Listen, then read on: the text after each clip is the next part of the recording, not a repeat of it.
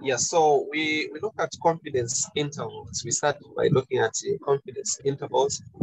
So just as I introduced last time, I said that whenever you are researching, when you're researching, or what happens is that when you collect data, there are some key parameters that you need to use for you to draw right or valid conclusions or right inferences.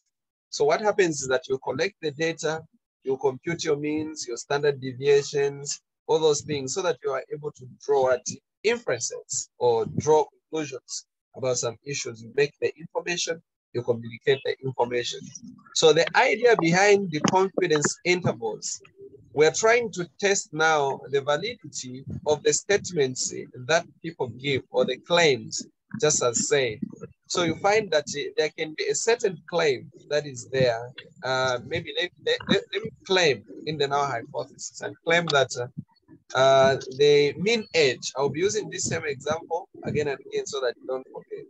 The mean age for the first year students at UNZA is 21 years old. Okay, that is the first claim or the null hypothesis. So now someone will come in, okay? Someone will be skeptical about what I've said. They'll say, is this really true? So they would want to test the validity of the claim that I have postulated.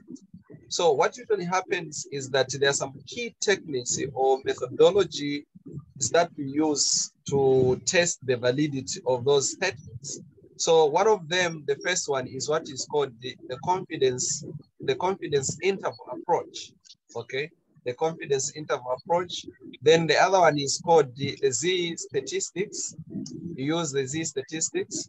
You use the T statistics. From the T statistics, you use the proportions. From the proportions, you also use the chi-square. Okay, the chi-square. From the chi-square, you use the p-value approach. The p-value approach. All these are the different techniques that you can use to test the validity of the claims that people postulate. Is that fair? Yes. Yes. So we have the following now. We are starting with the confidence interval. So as I'm going to be moving, you should be following and relating what I've just introduced. Okay. When do you use which one? When do you use what one? What is this? What is this all about? So that when you follow through the persons that I give you, it should be perfect. Fine. Okay. So number one, and we know that the confidence interval for the population mean, the mean is mu. I said the population mean is mu. This symbol, we call it mu. Yeah, this is for the population. Let me change. This is for the population mean, mu. Okay. Then the standard deviation for the population is this one. Yeah. So what happens is that now, when you're talking about point and the interval estimates, you need to start by understanding what a point estimate is. So a point estimate is basically just a single number. So you are given, so for a single number such as a sample mean, okay, the sample variance, the sample proportion. Okay, these are the common ones. You have the sample mean X bar, you have the sample variance S, you have or S squared, of course. You also have the proportions as well. So those are just the that one single number is called a point estimate. So a confidence interval provides additional information about the viability of the estimate. So we're asking ourselves about that estimate. Is it within the chosen range? Okay, is it really within the chosen range? Okay, so what we're trying to do is to introduce you to the concept on how we create the range. For example, you want to say, just as we said the mean age is 21. Then when you are testing, you are going to create some range, okay? If you're using the populations, your range will be X bar plus or minus, okay? The Z statistics alpha over 2, alpha over 2, the standard deviation over the square root of n. Did you get that? This is how you create the confidence interval. So the confidence interval for the mean is created by that. So where you get the mean, what happens under this one is that you get the mean. When you get the mean, that's the population mean, of course, you write it, then the upper limit of the what's this? The interval, which is the highest, how would I say, the highest estimate is found by adding this part. We call it the margin error. This is the Z alpha over 2 standard deviation over the square root of n. We use a question to just to demonstrate this. I'm sure there will be a question. Sometimes, most of the times, I run after the lecture. You find that I go for the slides, but you'll be able to understand. So this is the margin of error. So what happens is that when you add this margin of error, you have the highest score, the highest range, like the highest limit. Then when you subtract this margin of error from the same mean, this mean, the point estimate, this one is the point estimate, you have the lower limit, just like that. So the question of the day we are asking ourselves is that, is this really mean that we're given, which is 21 years, right? Is it within the range, the desired range? That is what the confidence interval approach tries to seek to find. Okay? Okay. Yes. So if you're given, for example, 95% confidence interval for the population mean mu, then it is said to be the probability between the lower limit and the upper limit B is equal to 0.95. So we are saying the probability or the chance that that mean, okay, lies between this interval, is within the interval. It is what? It is 95%. So confidence interval simply means how confident are we, or what is the probability that this number we are talking about within the desired range, which means that desired range, it is giving us what is true about what we're talking about. Okay, like, is it really statistically different from what we expected it from being? For example, we expected the population mean to be 21 years old. Then you find that it is maybe 19, or maybe it is 27. So the question of the day is, if the mean, that's 21, falls within the range that we're going to create. I'll show you how to create that range. It means that we are failing to reject the null hypothesis. That simply means that we can, it is true. That simply means that it is true that most of the first year students are 21 years old. But if that 21 is outside this range, the interval, then we reject the null hypothesis, which simply means we are saying, no, that 21 actually is not true, that it is not true that most of the first years are 21 years old. So the question of the day now, the take-home message is, we are asking ourselves, is the parameter that we are given, or the estimate, whether it's a mean or the proportion, okay, or the variance, within the range? If it is within the range, then we are okay. If it is outside the range, then we reject the first claim. Did you get the idea? Yes, I have. Do you have a question? No question yet. Okay, so an interval gives a range of values, that, just as I said already, it gives the range of values. So this is the same thing that he's explaining here. The point estimate, which can either be the mean plus or minus the critical value. This critical value is found with Z alpha over 2. I'll show you where alpha, this one is a significance level. It is usually given in the question, the significance level. Standard deviation all over the root of n. This one is called the standard error. This is the standard error. Okay. Then the critical value is this one. We'll show you how we calculate it. It's a number that you get from the standard normal distribution table. We'll show you how we get this critical value. Then you should be fine. Okay? Okay. Okay. So let's see actually what is there. Okay now. So what happens is that when you're creating the intervals and levels of confidence, this is just the same thing that this is right. Okay. I sound so disorganized if I'm following the lectures sometimes because I go after them. So anyway, just follow me nice. Yeah. Okay. I'm not used of reading the I'm used of preparing for the classes, then just come and talk. Okay. So what is there is when you are given the data that is normally distributed, like this data is said to be normally distributed, which means that the right side is equal to the left side. Okay. So here, this is where we put the critical value, the critical Z, and here we put the critical Z to the right. So what happens is that this region after the critical value is a rejection what? A rejection region. The rejection region is equal to what? To alpha. Okay, this A, this something that looks like A. Did you get that?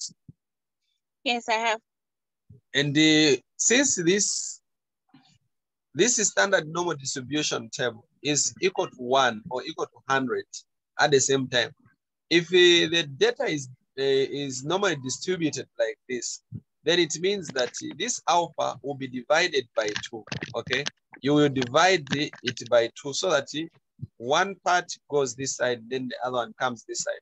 So that when you add this half plus this half plus this range here, you should get 100. Okay, so the take-home message, or what is more important to learn, is that the data will be distributed like this. Any value that falls after the critical value Z, this one, is rejected. If the value that you find is after this region, you reject the null hypothesis. Then if it comes this side, on the left side as well, you reject. But if the value is in between here, you fail to do what? You fail to reject the null hypothesis. Clear? Please come again on that. Okay. So I was saying that when you're testing for the hypothesis, for example, you are using the Z statistics, of which I will speak loudly when it comes to that. Sometimes when you hear me not placing much emphasis, just know that I know I will still talk about it as I go on. Okay. So the Z critical Z upper, you have the value that is you get from the standard normal distribution table. Even here you have the Z statistics. So what happens is that this one you get, this Z value, you get it from the table. Then there is the Z that you calculate based on the parameters that you're given in the question. Then when you compare, you find that that Z you have calculated, maybe it falls on this right side, maybe it is somewhere here. It's greater than this Z. It means that it falls in the rejection region, okay? Then you reject the null hypothesis. If the Z value comes after the critical Z. The critical Z is found from the table. We'll show you how we get it, okay? Even this one, the calculated Z, will also talk about it very soon. So now, here is a question that we have. Okay, we have the question. The question says the sample of, okay, the question says that the sample of 11 circuits from a large normal population has a mean resistance has a mean resistance of 2.20 ohms. And we know from past testing that the population's standard deviation is 0.35 ohms. So can we determine at 95% significance or confidence interval for the true resistance of the population? That's a question that you have. Can I just ask you for about 1 or 2 minutes? I'll be coming. Just 1 or 2 minutes. All right. Okay.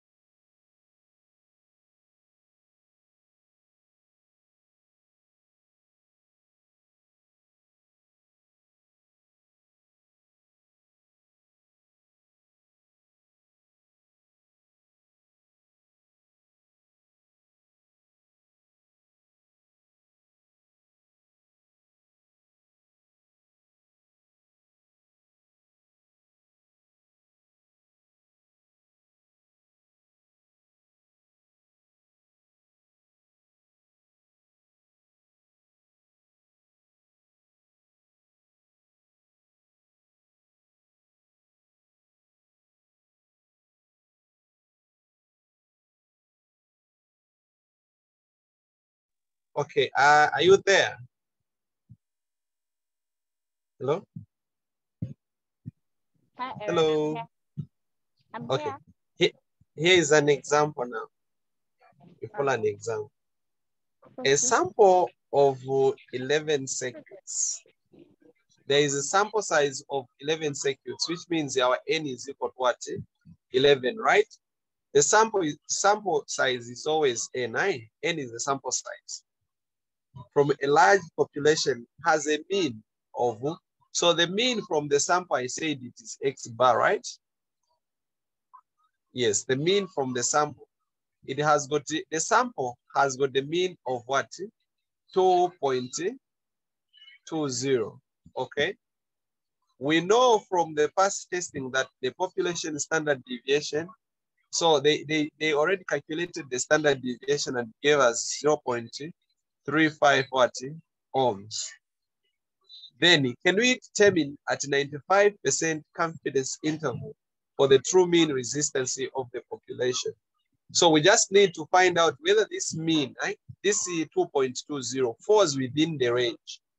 So how we do it is that we are told to determine at 95 confidence interval. Now, at 95 confidence interval simply means that the significance level alpha will be equal to 100 minus what?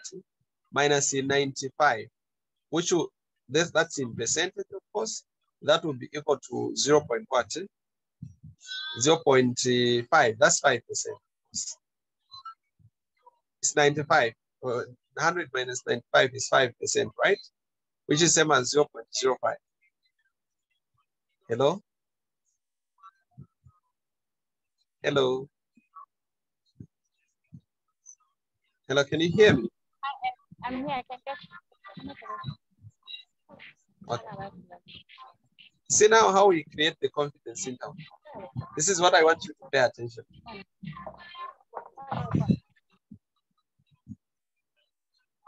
Okay, so check. We have found our parameters, right? Our figures, our numbers, just like that. So we need to create the confidence interval. Let me just go here so that you're not confused. So what it means is that we need to create the confidence interval. I said to create confidence interval, we say X bar mean plus or minus the Z statistics, right? Alpha over what? Over 2, okay? Times what? The standard deviation over the square root of n, okay? The standard deviation over the square root of what? Of n. Have you followed? Yes, I have. Okay, so where we put now our X bar, we need to put our X bar. Our X bar is it is what? 2.20, right? Plus or minus the Z of alpha over 2. Alpha over 2, we don't know the alpha over 2 yet. The standard deviation is what? 0.35, isn't it? Over the root of 11, the square root of what? Of 11. Are we together?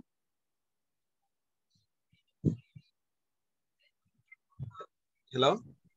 Yes, we are. This is a Okay. complicated. They are complicated. Hey, solution ni formula ya mwangaka. This formula, it's just this formula. Just get this formula. Okay. So X bar is the population mean, is the sample mean. Okay. You put the sample mean that you're given in the question. It is given in the question. We are told that in the question the sample mean is what? 2.20. So you write here where there is a sample mean. You put 2.20 like that, plus or minus the Z alpha over 2 times the standard deviation is what? Our standard deviation is 0.35, isn't it? That is what the question says. It says that the population standard deviation is 0.35 over the square root of n. Our n, the sample size is 11. Did you get it now? Yes. Okay. So what you need to know now from here, I think everything will be now straightforward, but you need to know how, the most thing that I should place emphasis is how to find this one, this critical value. These are the things that are very straightforward. But how do you get the critical value? It is alpha over 2, okay? Then we have said our alpha is what? Our alpha is equal to 5%, isn't it? The significance level. By the way, when you add the confidence interval plus the significance level, you should get 100%. So to get the significance level, you say 100% minus the confidence interval that you're given. Okay? The confidence interval is 95%. So you say 100% minus 95. Obviously, you get 5%, right? Significance level. So you say 0.05. That's the 5%. It's the same thing. Did you get that?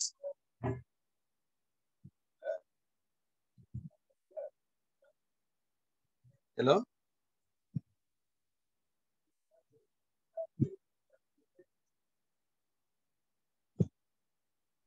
Yes, I've got it. Yeah, so it's the formula says it is alpha over 2. So you divide this by what? By 2. So it would what? It will be 0.025, right? When you divide this by 2, because this says alpha should be divided by what? By 2, right? By So you are looking for the z value.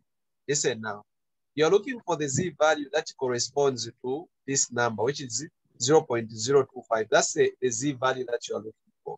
You look for it from the standard D normal distribution table. Okay. So how do you find that value? This is what you should pay attention. How do you find that value? Okay. So here are the steps to take. Very short steps. It's a very short step. What you do is, this is 0.012. You should subtract it from 1. Because, why subtracting it from 1? Because the standard normal distribution table, the total area is equal to 1. So you subtract this number from 1. What do you get? 1 minus 0.025.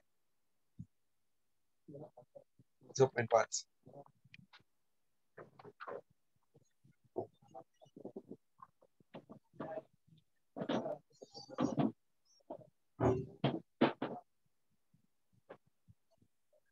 One minus 0.25 is 0.975, right? Hello? yes. Yes. So now, let me show you where you get it now. From 0.975, this value, this number we have found, is the number that you're going to look for from the standard normal distribution table. You look for the z value, which is the critical value to put here, which corresponds to this area. So, and this is how you do it. So let me share the screen with you. I'm trying to find a man. Hello? Hello? I can get you. Okay. Let me just show you how you use the standard normal distribution table, because I think that is one of the most important things.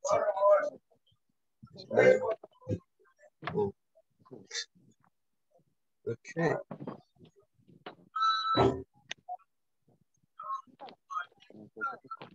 Standard normal distribution table. And the statistics.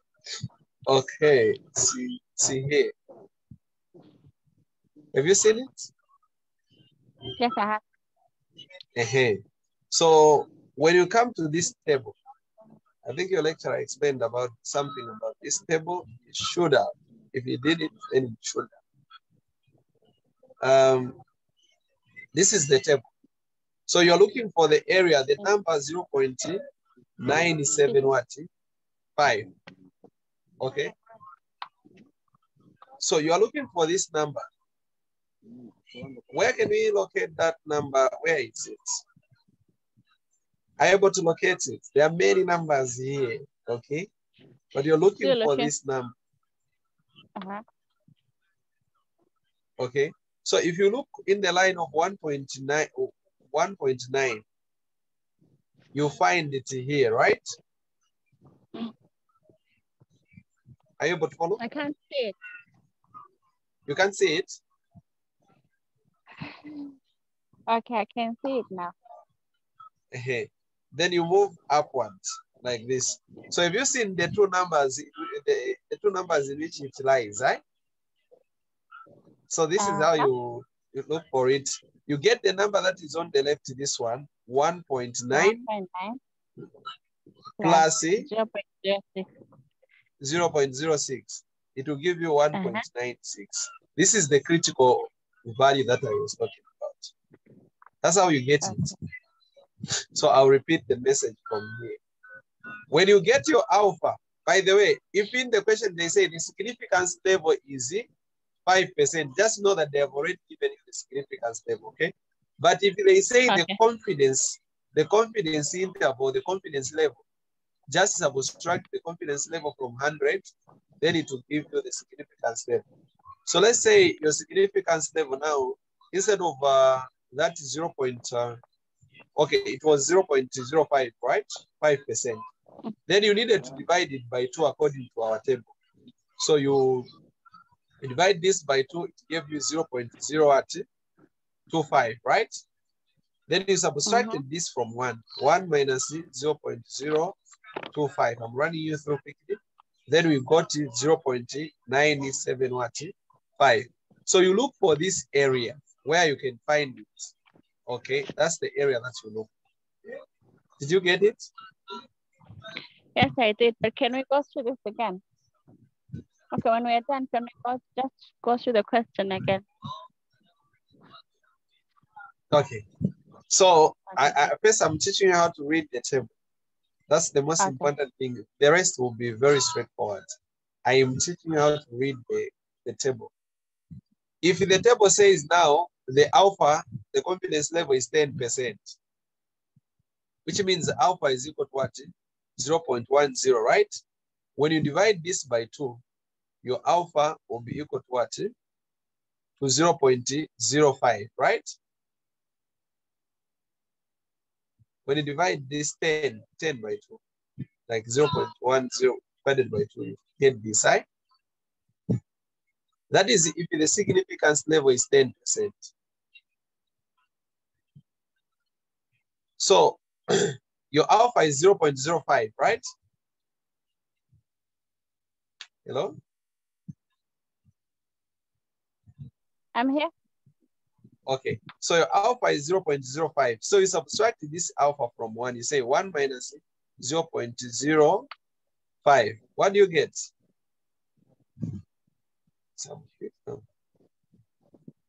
We said 1 minus 0.05. You get 0.95. You get 0.95. Oh, means 0.950. So we are looking for which area? This is the area that you look for now, 0.95. Okay. So you come at the table, you look for that what? For that area on this table. And when you find, you locate the number, come to the left, you go upward and add the 2. I think you are now a little bit better on how we get the critical value, right? Yes, I am. Okay. If you're fine on how we get the critical value, then that is okay. At least then you're good. You're good if you know how we find the critical value. So going back to our question. Okay, where was that?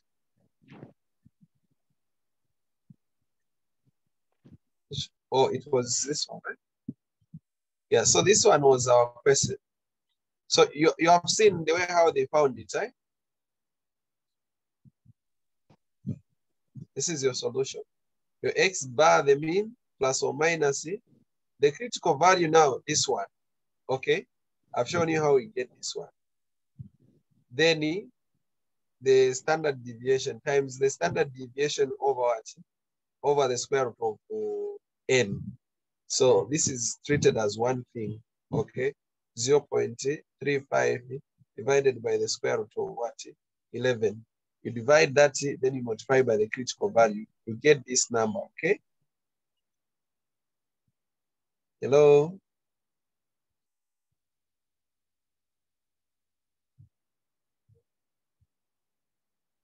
Okay. Hello? Hello? Hi, sorry, I had a call. Oh, okay. Did you get what I've said? Now, I've said you multiply the critical value times this part, which is the standard deviation over the square root of n.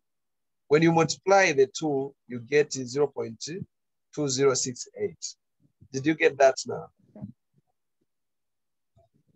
Yes. So the Okay. square root of 11. So you do 0.35 3 divided by the square root of what? 11. You find one number. This will be one number, of course. Then you multiply it by 1.96. You will get this one. Okay.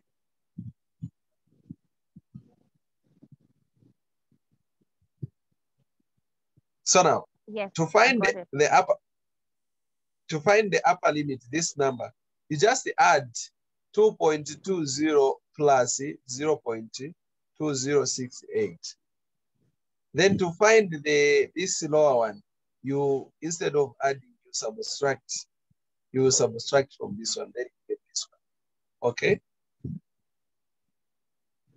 Okay. So you can add and subtract. To add, you're getting this upper one.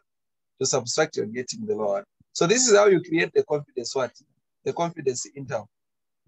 So now, the way how you make a decision, you ask yourself, what was your mean? Your mean was 2.4, right? Around 2.4. Okay. Oh, not 2.4. It was 2.2. Sorry. 2.20. That's the population. The sample mean, right? Yes. Then when you check this number is within this this range, right? The hypothesized value is within the range. So if it is within the range, this range, then it means it is true. Okay, all the parameters that were given are true. Therefore, you fail to reject the what? The null hypothesis. Okay. Yes. Did you get something about the confidence interval? Yes, I did. You're better off now. You're better. You're better now, right? Yes. Hello? Okay. Hi, can you get? I can hear you. Am I audible? Okay, great. Yeah. Okay. I think you have seen all these now. I've explained already about what you can see at the board, right? This is called the standard error. I think you have seen. It's also called the margin of error. This one. I think I've already explained how you get this one, right? This part, the Z alpha Yes, over K. Yeah. Okay. Then what is the okay, the T statistics. Just something about the T. Okay. So you can also use the T statistics to make the confidence interval. Okay. Now, with the T statistics, you just pay attention a bit to this one. It is important. What happens is that you use the T when the population size is small. Actually, that's the standard way of doing things. When the population is small, it means that it is less than 30. For example, in the previous question, we were supposed to use the T statistics. Okay, because the sample size was what? Was 11. You're following, right? When the sample size is 30 and above, that's when you use the Z statistics. You get it, right? But the T statistics, you use it whenever the sample is less than what? Less than 30. Hello? I'm here. Okay.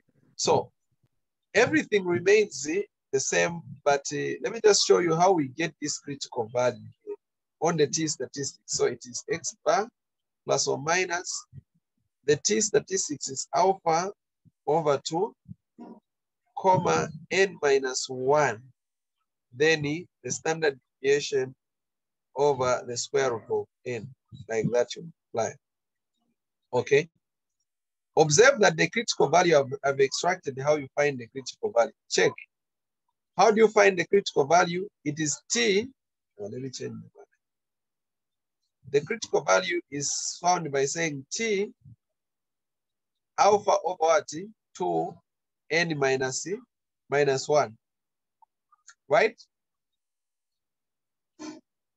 T is alpha over 2 n minus 1. So let's say you have the same alpha that you had, right? 5%, which is same as 0.05 divided by 2. The alpha that you have is 0.25, right?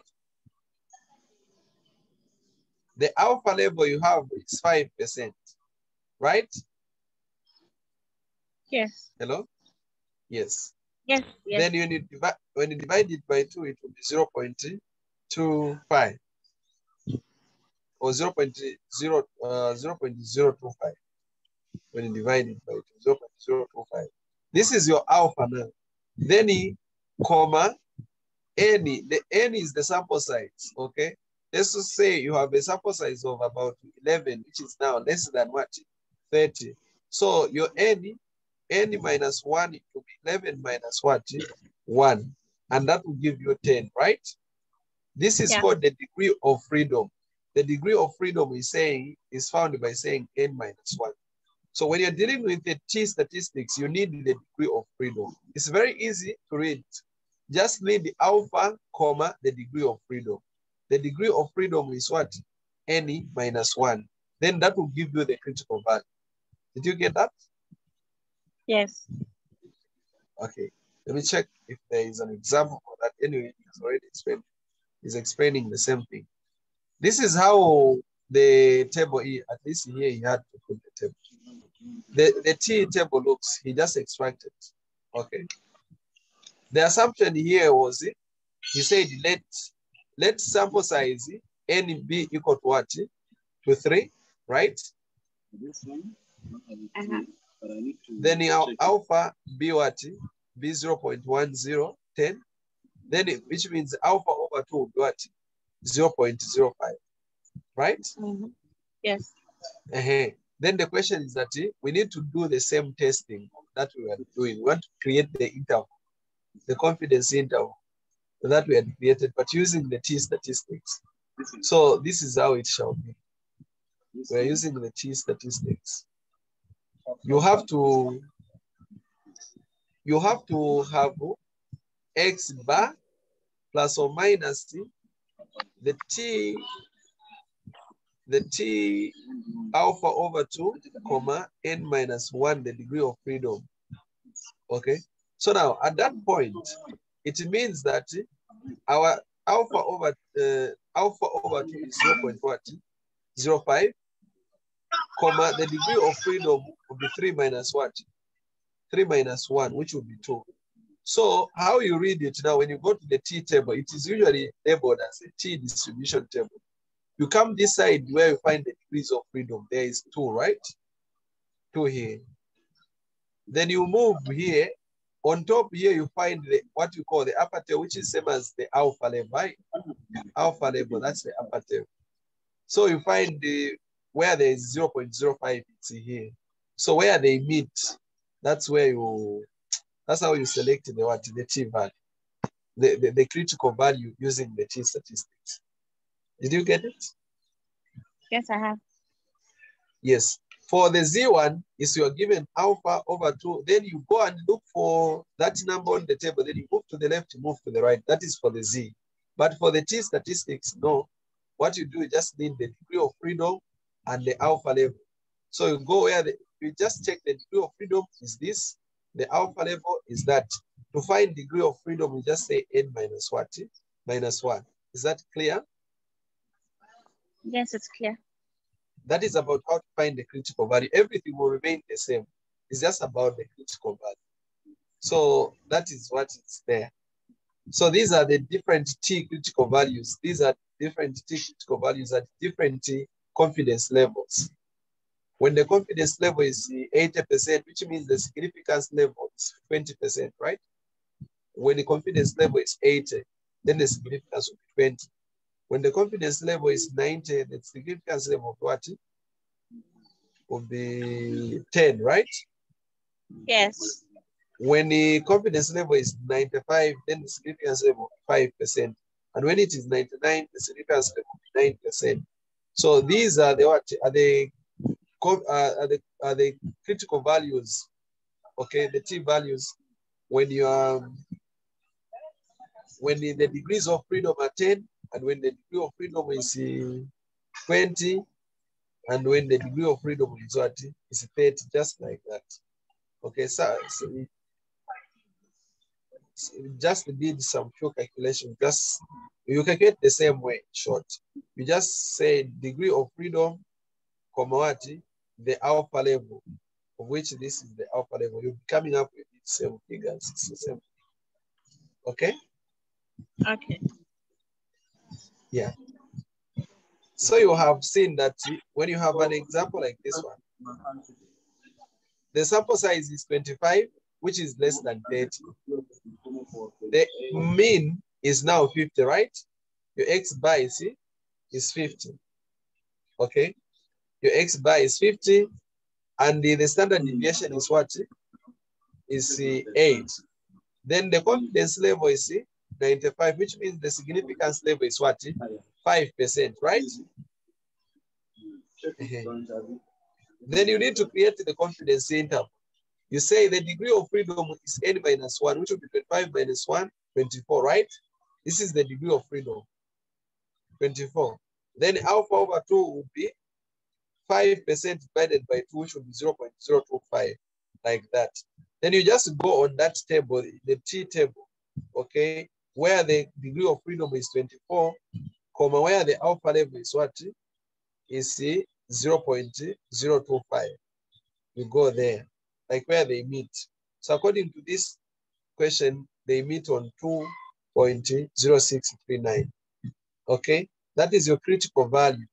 You put it here, multiply by standard deviation over the square root. You multiply this and form only one number. Okay, then you can add to 50 to find this upper limit, or subtract from 50 to find this lower limit. Are you fine now on how we deal with the confidence level? Hello? Hello? Madam Kristen?